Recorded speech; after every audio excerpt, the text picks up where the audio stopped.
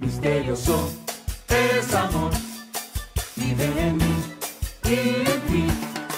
Misterioso es amor, ¿qué será? Misterioso es amor, vive en mí y en ti. Misterioso es amor, ¿qué será?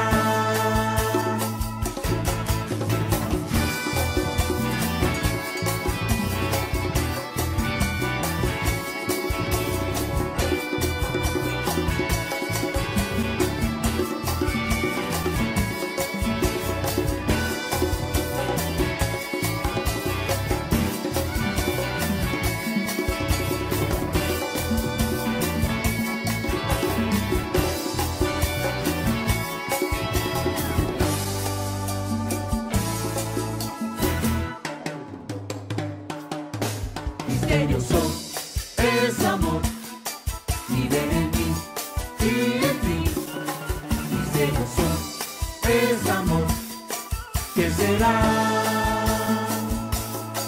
Misterioso es amor, vive en mí y en ti.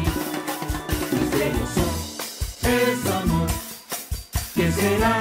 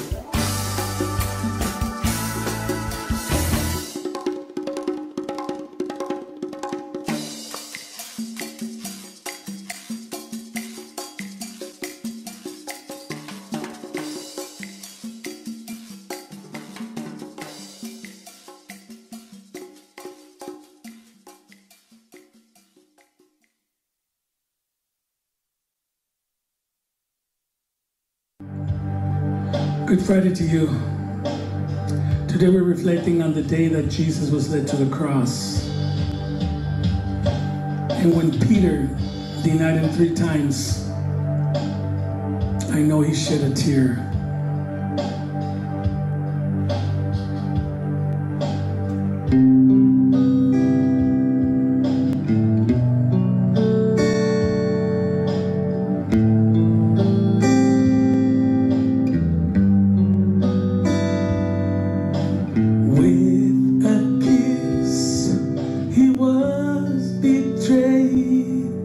they came with swords and staffs.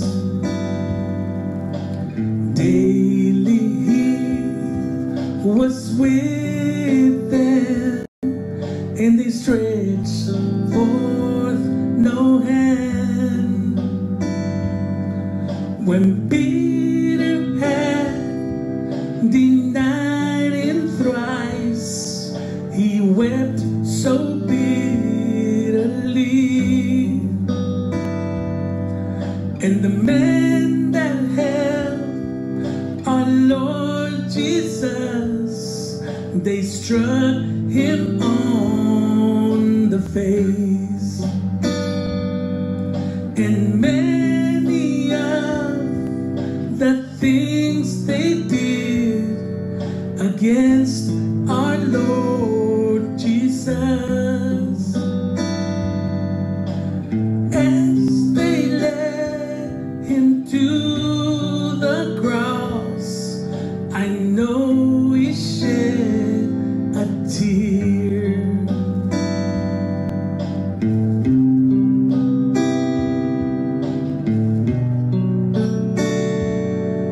I know he shed a tear. As they led him to the cross, I know he shed a tear.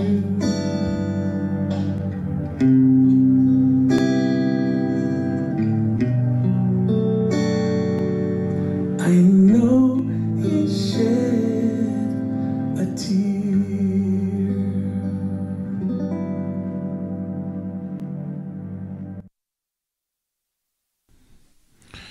Welcome, everybody, to Faith Center's Good Friday service. We're going to open up with a scripture reading of the crucifixion from Matthew's account. I'm going to be reading from Matthew chapter 27. I'm going to start at verse, let me grab it. Verse 27. Then the soldiers of the governor took Jesus into the barracks and gathered the whole regiment together. They took off his clothes and dressed him up in a scarlet military cloak. They wove a crown of thorns and stuck it on his head and put a reed in his right hand. Then they knelt down in front of him. "Greetings, King of the Jews," they said, making fun of him. They spat on him. Then they took the reed and beat him about the head. When they had finished mocking him, they took off the cloak, dressed him in his own clothes again, and led him off to crucify him. As they were going out, they found a man from Cyrene called Simon. They forced him to carry Jesus' cross. When they came to the place called Golgotha, which means skull place, they gave him a drink of wine mixed with bitter herbs. When he tasted it, he refused to drink it. Then they crucified him. They divided up his clothes by casting lots, and they sat down and kept watch over him there. And they placed the written charge above his head, "This is Jesus, the King of the Jews." Then they crucified two brigands, or bandits, or outlaws, alongside him, one on his right and one on his left. The people who were going by shouted blasphemy at Jesus. They shook their heads at him. "So," they said, "you were going to destroy the temple and build it in 3 days, were you? Save yourself, if you're God's son. Come down from the cross." The chief priests, too, and the scribes and the elders mocked him.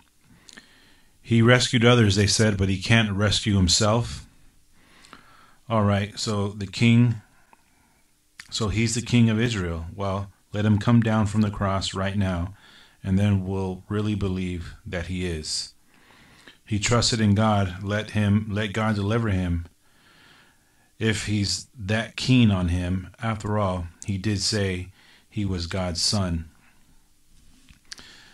The outlaws who were crucified alongside him heaped insults on him as well.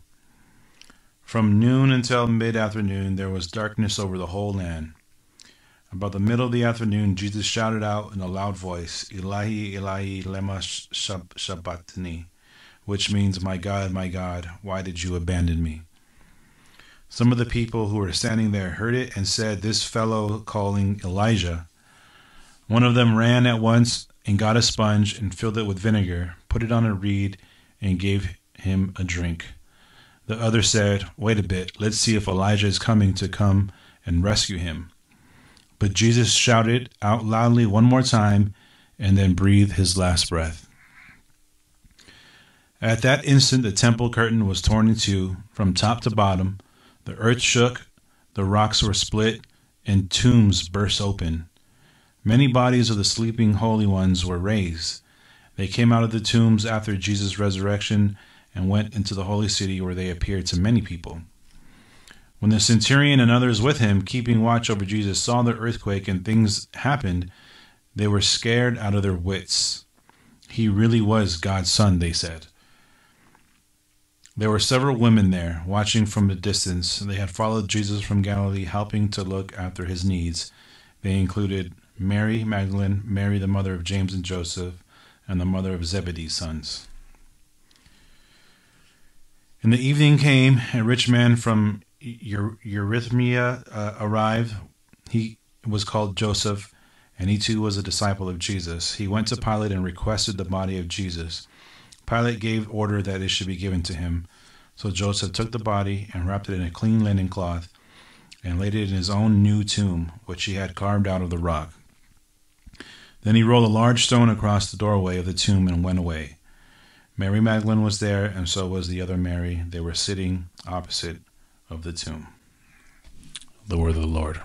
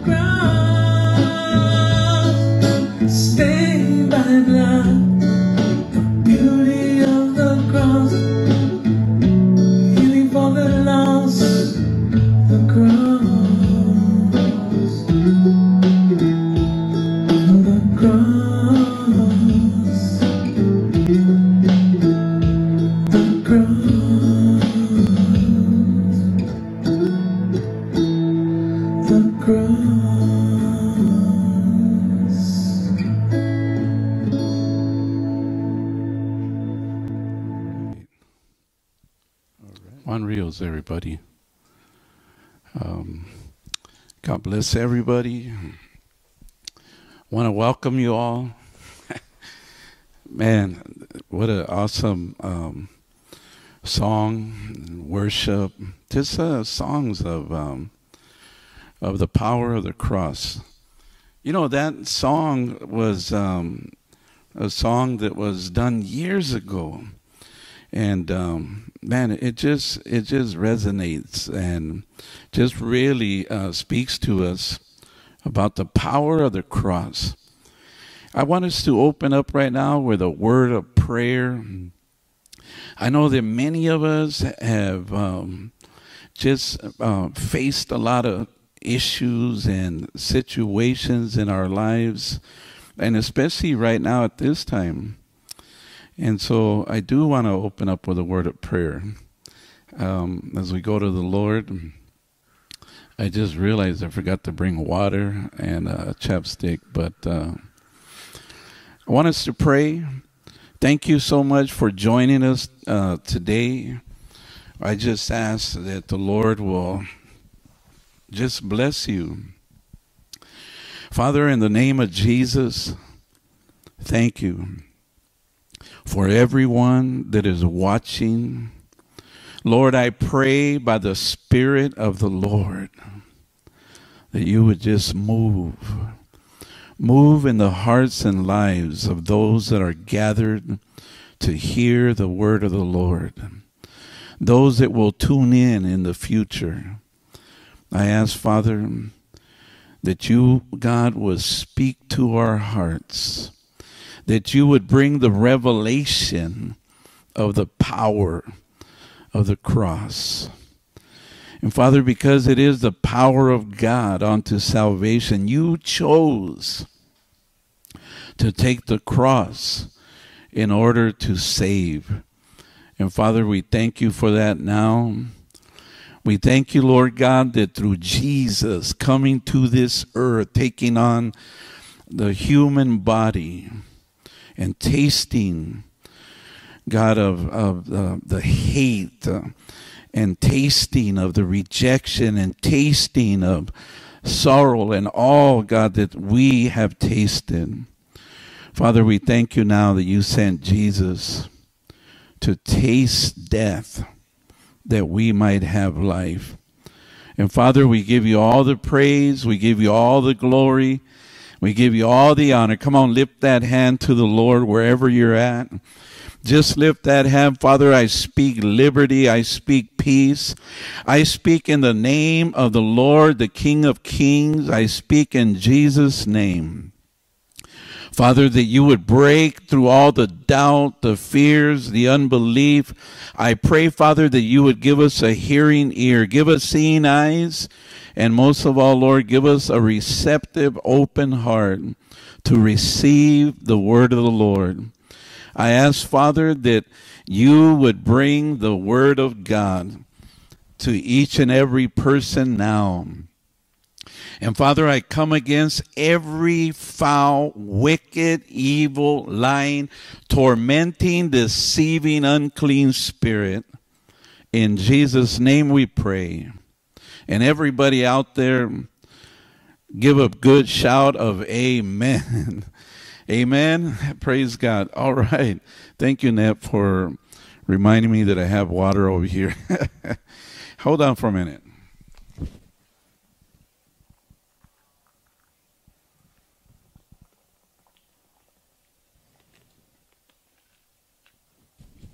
Thank you, honey, for looking out for me. Appreciate it. She came out and pointed at the water over there. Thanks so much, son. Well, you know, right now you just heard the scripture reading. And, man, what a powerful story about how that Jesus, this is what's known this week as the Passion Week. Last week we were looking at the scripture that told us how that there was the prophetic promise, and we looked at it last week as I began to share with you from Zechariah, the prophet of old. From Zechariah chapter 9, He was looking into the future, and as God was moving upon him, and he was speaking to God's people, saying to them in the book of Zechariah, chapter 9, verse 9 through 12, when you get a chance, read it. But he was saying to them, behold, your king is coming to you riding on a donkey. Just last week, if we were to go back in a time machine, and we were to be there with Zacharias as he's getting this revelation, this prophetic revelation, he looks into the future and he sees the coming king, the King of Kings, the Lord of Lords, the Prince of Peace. You know that's what Jesus is really known as, the Prince of Peace. And so Zechariah, we seen last week that Zechariah was prophesying a prophetic word that was coming from the Lord to let us know that your king would come. The King of Peace would be coming. And then also that you would read in Matthew 21, and we didn't get to read it last week, but just for study time, look at Matthew 21, and you're going to see how that scripture, how that prophecy, that prophetic word that Zechariah gave, that Jesus fulfilled it. I challenge you to just go to the scriptures and you'll begin to see all the times that Jesus was spoken of in the Old Testament, and you will see how he fulfilled every single word that was spoken about him. And so one of the words was from Zechariah. Zechariah seen him coming riding on a donkey, and I don't want to elaborate too much on last week's, but he came riding on a donkey as a Prince of Peace. He wasn't riding a horse yet. We'll see that sometime in the book of Revelation where he comes back riding on a horse. But for now, the prophet was just simply saying, behold, your king is coming. That's what we seen last week, Matthew 21, verse 5. You can read it. You can read also John chapter 12. And you'll begin to see all that was spoken of him. So today, I want to just go into, I want to just talk to you about why Jesus came, why Jesus had to come. And just give me a moment. Sorry about that, folks. I'm actually like, messing with my Bible here, bringing it up to go side by side. And so, anyways, I just want to go to the. Let me go first of all and talk to you about, as we had spoke last week. Last week they came. They were celebrating Jesus. They were laying out the palm branches, saying Hosanna to the King, the excitement. And then as the rejection of Christ, and as he began to be rejected, and as the rulers began to plot and to come against him and actually plotted to kill Jesus. One week he's being celebrated, and then by the end of the week he's being rejected, despised. Isaiah 53 verse 9. And neither was any deceit in his mouth. He spoke the pure word of God. He came doing the will of God. And he only spoke that which he heard the Father speak. Oh, my Jesus, he's so awesome. He loves you. He died for you. He was crucified for you. He took your sin. He took your shame. He took it all on himself, and he nailed it to the cross, pushing it aside, giving us that access as we believe by faith and are washed by that shedding of his blood. We're able to come boldly to the throne of grace. Come on, somebody. Just give God praise for that. We got to praise God for that. So there's no violence. He has done no violence, neither was any deceit in his mouth. Look at verse 10. Yet it pleased the Lord. It pleased the Lord to bruise him. He has put him to grief. And you will make him a soul, you will make his soul an offering for sin. And he shall see his seed. And I'm reading from the King James Old School. You can read it in modern translations. He'll prolong his days. He shall see his seed, and he'll prolong his days, and the pleasure of the Lord shall prosper in his hands. Jesus came to do the pleasure of the Lord.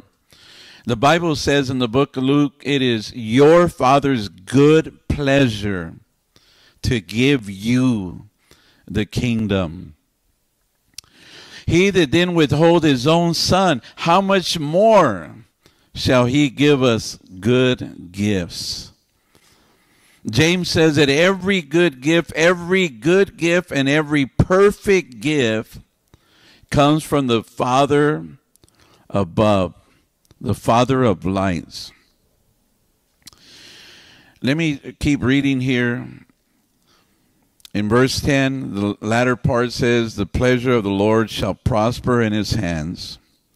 Verse 11, he shall see of the travail of his soul, and shall be satisfied by his knowledge. By his knowledge shall my righteous servant justify many. Jesus Christ came to justify many, for he shall bear their iniquities. Therefore, listen to what the Lord is saying.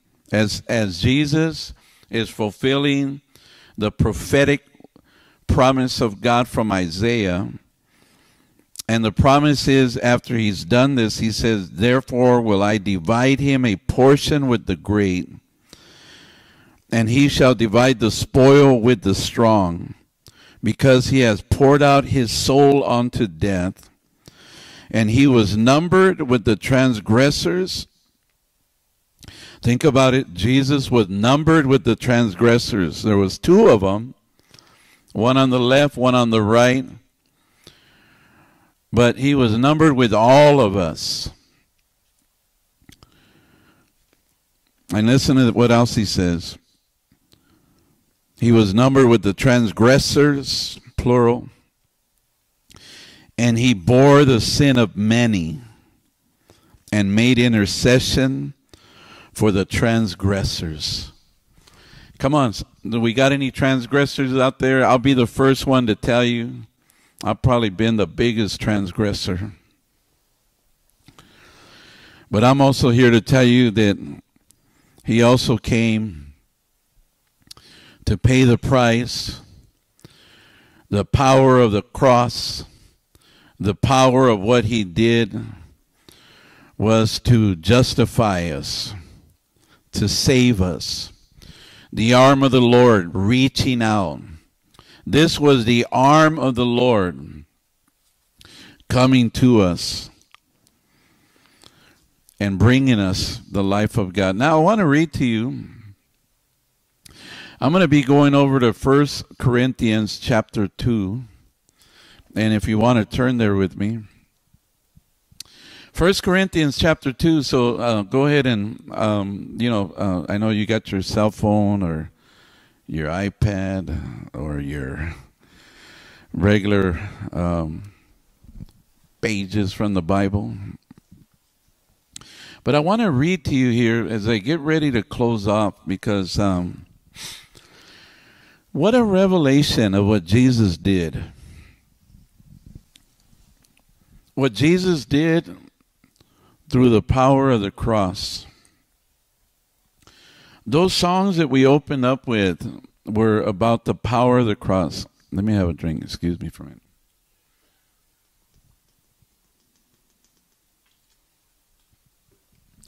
Jesus said, you who thirst, come unto me. you get living water. There's nothing like nice fresh water. Huh? How powerful it is when we get a revelation that Jesus was bruised, beaten, battered for my sin, for your sins, for the sins of the world. The Bible teaches that he died for the sins of the world. And I pray, Father, for a revelation of the power of the cross. Lord, the whole world thinks it was foolishness, but it was actually the power of God being revealed to us. It was the salvation of God coming to us through the very power of the gospel. And boy, I pray today that we would get that revelation of how much the cross really means to us, of how powerful it really is, of how much the Lord did for us through Christ's suffering. He suffered for us. Man, I remember years ago I was talking to somebody, and you know, certain things that they just seem to stick to me like glue. They just stick in my mind. I was talking to this guy one time about the Lord, how he loved him, how he died for him. And this story, it goes over way back, over near Danny's Dogs, for some of you that remember Danny's Dogs. The best chili dogs ever, chili cheese dogs especially. But as I was talking to him about the Lord, and I was saying to him how that the Lord died for him, he said, you see, that's why, man, I don't serve God and all that. Poor Jesus, look what they did to him. Look how he died. Look how he had to suffer.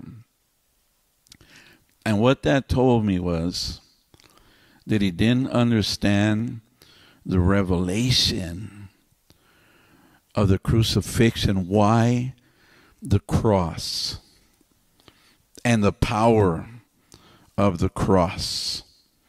He didn't understand it. It made no sense to him. And I want to begin reading in the book of Corinthians, and before I read 1 Corinthians chapter 2,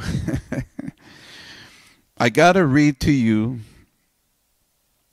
from 1 Corinthians chapter 1. I'm not going to take long tonight, but I thank you for tuning in, for joining us. And we appreciate you, being with us tonight. We appreciate your prayers, your support, as we're trying to rally. And it seemed like, over these last few weeks, we just got hit so hard, and we were reeling and rocking, but yet our feet were firmly planted in the Lord. When fear came knocking and all that other stuff and all the junk and everything that was going on, we had to find ourselves planted in the Lord. And I want to read 1 Corinthians chapter 1, and I want to go to verse number 17. I love these verses of Scripture. Why the cross? The revelation of Christ crucified. Listen to 1 Corinthians 1:17. Go there with me. Listen to what Paul is saying. The epistle of Paul, the apostle to the Corinthians, in verse 17. Christ sent me not to baptize, but to preach the gospel. Isn't that something? Paul was concerned of preaching the gospel. What is the gospel? The good news, the message, the power. Some of us are busy just preaching all like, you're doing this wrong, you're doing that wrong, you're not this, you're not that, you're not good enough. Duh. I already know. Like one of my nephews would say, we already know that.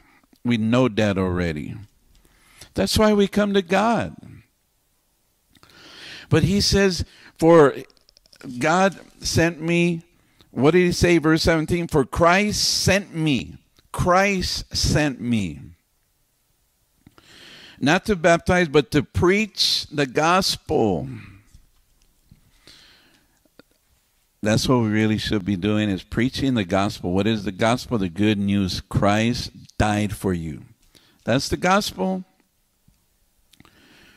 And listen to what he said. Not with wisdom of words, lest the cross of Christ should be made of no effect.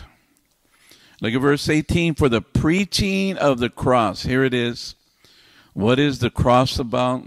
The preaching of the cross. And listen to this narrative of what Paul is saying to us. The preaching of the cross. Underline it. The preaching of the cross is to them that perish foolishness. So to those that are perishing, to those that have not considered the power of the cross, they're already perishing. And they consider it foolish. Legislators, people of power, people of influence, educators, the educated. So many people think that the preaching of the cross is foolishness. I remember years ago when I first started hearing these street preachers over in the San Fernando Mall. I remember saying to myself, man, what does Jesus dying have to do with me? What does the cross have to do with me? I just didn't see the relevance of the cross and why Jesus had to die. It just didn't seem relevant. I just couldn't seem to put it in its proper place and how that affected me, or what good was it that he did. And it wasn't until the revelation Christ revealed. Listen to this, because we know that Paul was a persecutor of Christ, and we know that he got the revelation of Jesus, and boy, he turns his life around and he starts preaching on the behalf of him he persecuted. He went from a persecutor to a preacher, preaching the power of the cross. Persecutor to a preacher, preaching the power of the cross. And we know that if you go to the book of Acts 26 and other portions of the scripture, you'll find where he's giving his testimony of the revelation of Jesus Christ. So what does he say to us? 1 Corinthians 1, verse 18, for the preaching of the cross is to them that perish foolishness, but to us which are saved, it is the power of God. The cross is the power of God to save. That's what changed our life. Today, if you don't know Jesus, if you don't know him right now where you're at, just simply open your heart, open your mind, and vocalize your faith. Reach out to him in faith. Connect your heart with his heart. And it's just a simple prayer away. And you know, don't get all tripped out when I say prayer, like you got to say, yes, thou gracious, holy, most God. No, it's just like, Lord, I don't know you. Lord, I'm lost. Lord, I'm confused. Lord, I don't know what's happening. But Lord, if the power and if what you did on the cross is real, then come into my life. I believe in you. Reveal yourself. This is what Paul is saying. He's saying that the preaching of the cross, it is the power of God. This is God's power. I pray the power of God will move right now where you're at.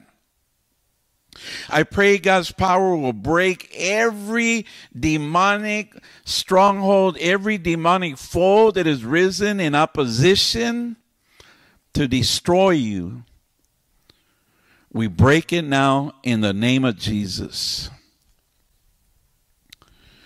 Listen to what else he said about the power of God. And I want to hurry up because I need to close this off. Listen, verse 20. Verse 19. For it is written, I will destroy the wisdom of the wise. Isn't that some? The wise are going to try to do, and of course, they're trying to do everything we can. Save the planet, save the animals, save the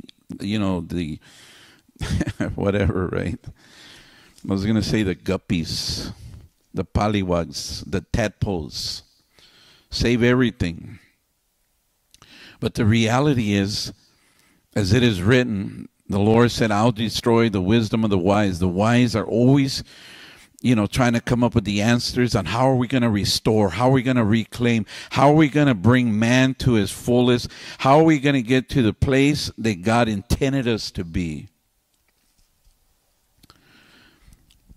And the Lord said, I'll destroy the wisdom of the wise. He wasn't going to do it through the way they thought it would be done. And he said, and I will bring to nothing the understanding of the prudent. Verse 20, where's the wise? Where's the scribe? Where's the disputer of this world? Has not God made the foolish? Has not God made foolish the wisdom of this world? Verse 21, for after that in the wisdom of God, the world by the wisdom knew not God. It pleased God by the foolishness of preaching to save them that believe. This is how God saves. Through the foolishness of the cross, through the foolishness of the preaching, to save those that believe that message. Look at verse 22. The Jews require a sign. The Greeks are seeking after wisdom. But we preach, verse 23, but we preach Christ crucified. That's our message today. Christ is crucified unto the Jews. He's a stumbling block, not to all. And we know that the Jews are coming to the revelation of the Messiah. But we preach Christ crucified unto the Jews, a stumbling block, and unto the Greeks, foolishness. I know, to the wise, they're like, man, that's foolish. But to us who are saved, it's the joy of our salvation. Listen to verse 24. But unto them which are called, both Jews and Greeks, Christ, the power of God and the wisdom of God, because the foolishness of God is wiser than men, and the weakness of God is stronger than men. For you see your calling, brethren, how that not many wise men after the flesh, not many mighty, not many noble are called. But God has chosen the foolish things of the world to confound the wise. And God has chosen the weak things of the world to confound the things which are mighty. And the base things of the world, and the base things of the world, and things which are despised has God chosen. And the things which are not, to bring to nothing the things that are, that no flesh should glory in his presence. Now in verse 30 he said, but of him you are in Christ Jesus, who of God, from God, listen to this, who of God has been made unto us. This is what the cross did. He's been made unto us wisdom, righteousness, sanctification, and redemption. Man, that is so awesome. The wisdom. We have the wisdom of God, child of God. We see the true nature of things in this life. We have insight. We have insight that comes, divine understanding, divine insight. We have righteousness. We have the righteousness of God. No matter what accusations, whether it's fleshly accusations or worldly or demonic, we have been made righteous, and we have the righteousness of God. And we've been sanctified, meaning we've been set apart. You've been sanctified, set apart, called of God, drawn out. And you have redemption. We are redeemed. What that means is, even though we're here in this life, we walk with the revelation of the power. We walk in the power of the gospel of the cross. We walk in what the cross did for us. We have peace with God. And he goes on, verse 31, that according as it is written, if you're going to glory, let him glory in the Lord. Let's boast in the Lord. Let's boast in what God has done. And then in chapter 2, Paul continues to write. He says, and brethren, I didn't come to you. When I came to you, I didn't come to you with excellency of speech or of wisdom, declaring unto you the testimony of God. For I determined not to know anything among you except Jesus Christ and him crucified. And I was with you in weakness. This is Jesus. I was with you in weakness, in fear, and in much trembling. This is Paul, right? I think Jesus also, tasted of this. And Paul is declaring that he was with us in weakness and in fear and in much trembling. And then in verse 4 he said, and my speech and my preaching was not with enticing words of man's wisdom, but in the demonstration of the Spirit and of power. That your faith should not stand in the wisdom of men, but in the power of God. Howbeit we speak the wisdom among them that are perfect, yet not the wisdom of this world, nor of the princes of this world that come to naught. But we speak the wisdom of God in a mystery, even the hidden wisdom which God ordained before the world unto our glory.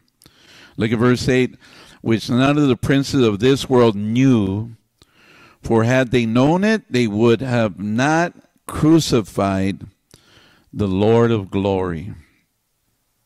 Verse 9, but as it is written, eye has not seen nor ear heard, neither has it entered into the heart of man the things which God has prepared for them that love him.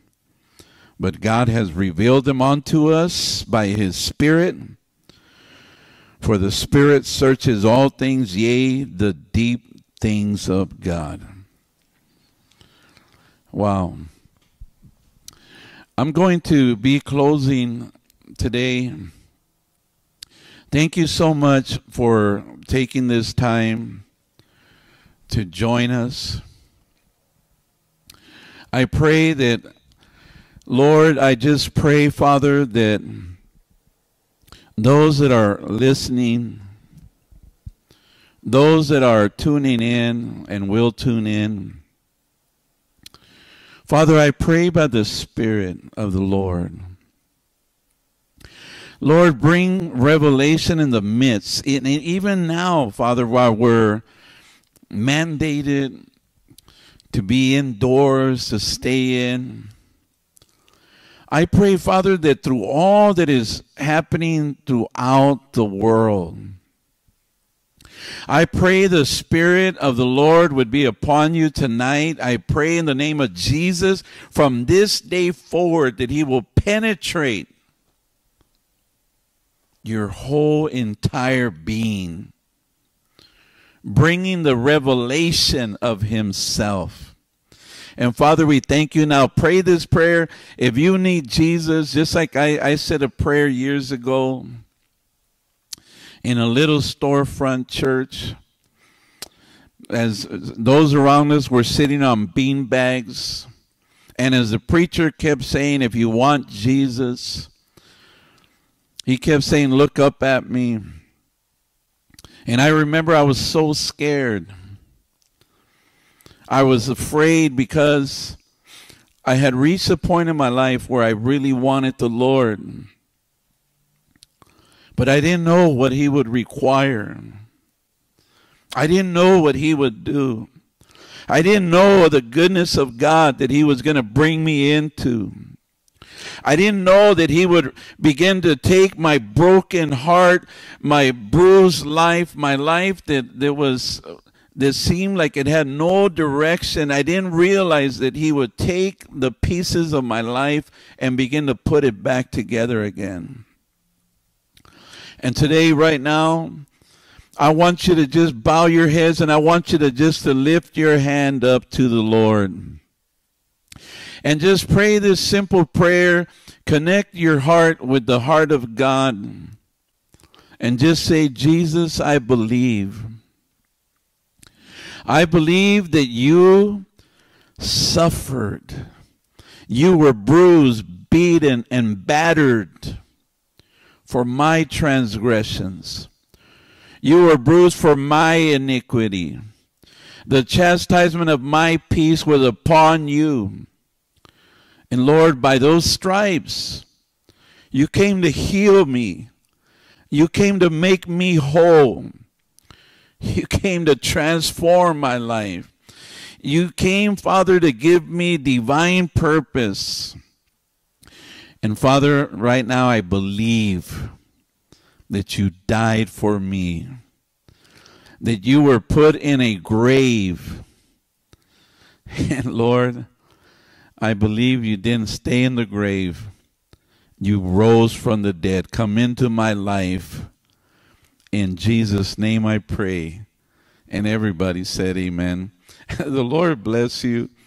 Man, I just prayed that as you prayed that prayer, I pray that the Spirit of the Lord is going to come upon you. I got to tell you, just like I prayed that prayer back in the mid-70s, I didn't realize that just that prayer and asking God, I didn't realize that, boom, the Spirit of the Lord would latch himself to me and would begin to speak to me, would begin to give me visions, begin to give me dreams, or begin to give me insight. I pray that the Lord will do the same for you.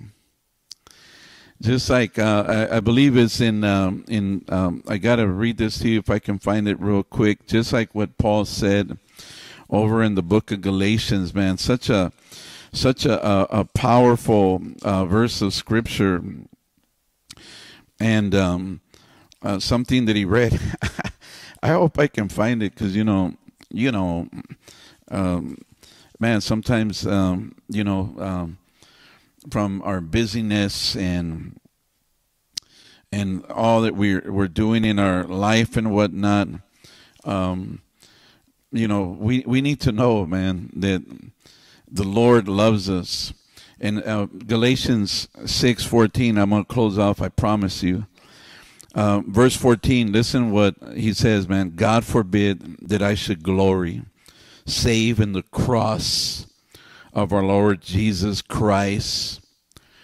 I'm going to glory in the cross of our Lord Jesus Christ, by whom the world is crucified unto me, and I unto the world.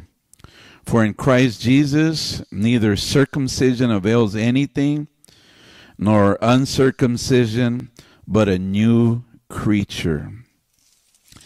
Wow, that is so awesome. And so thank you for tuning in. I just pray that you're blessed through this word. And I'm going to end this today. The Lord bless you. I am going to just take a quick look to see, for those of you that might have tuned in and asking for prayer. I'm not able to see them currently.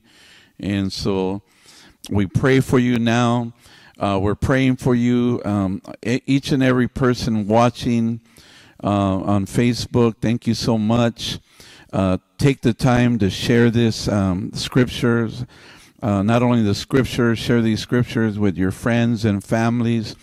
Also, subscribe. Also, at the end of this, please follow us. You know, when it goes on there, follow my lead, follow my posts. Like when we go live, you know, hit subscribe. Also like our page. We do have a page, and I'll put it up there later on Facebook, Faith Center SF, Faith Center SF. We also have Faith Center Las Palmas Park. But subscribe, follow us, and I'm gonna close off with a song by Willie G. This song, man, I love this song, only because it takes me back in the day, and I am gonna have to go over there and hit a button and all that kind of stuff. But thank you so much for watching. We appreciate it. Give me a minute here. All right, this is Willie G. At my worst, she found me. I don't know if I need to turn it up or not.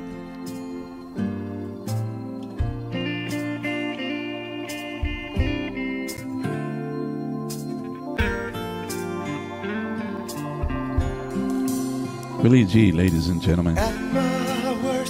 I love this because at our worst, Jesus found us. God bless you. Thank you for tuning in. Excuse the panza when I got up. That's what happened when you wear white. Lord bless you. The Lord keep you. I pray for those of you that have been tribulating, those of you who have been going through stuff. God keep you. God bless you. In Jesus' name, thank you for signing on today. Have a good night. Don't forget to join us Sunday morning, our Easter service. We got a great service planned for you. Be blessed, and we'll see you Sunday. Don't forget to support us at faithcenter.cc. Also, if you want to mail out a check or something, you can send it to P.O. Box 986, San Fernando. We also use Venmo and all that other good stuff. God bless.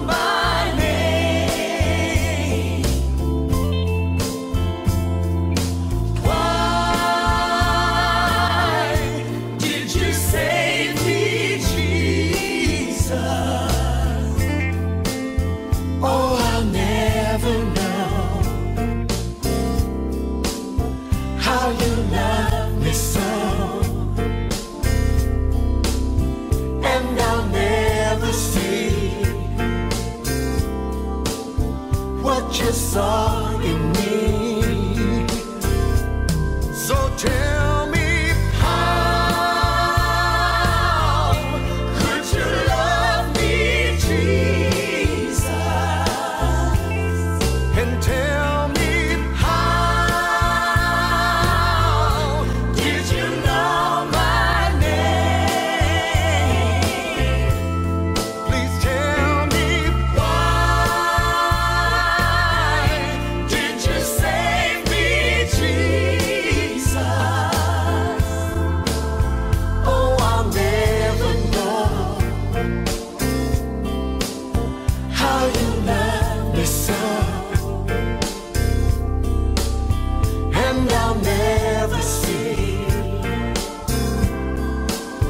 What you saw in me.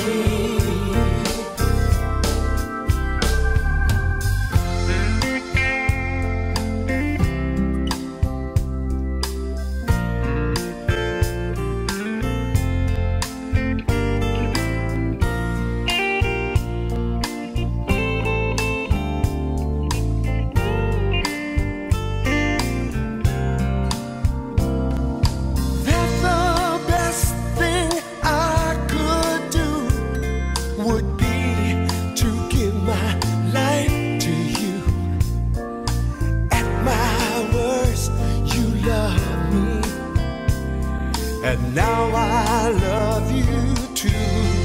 So tell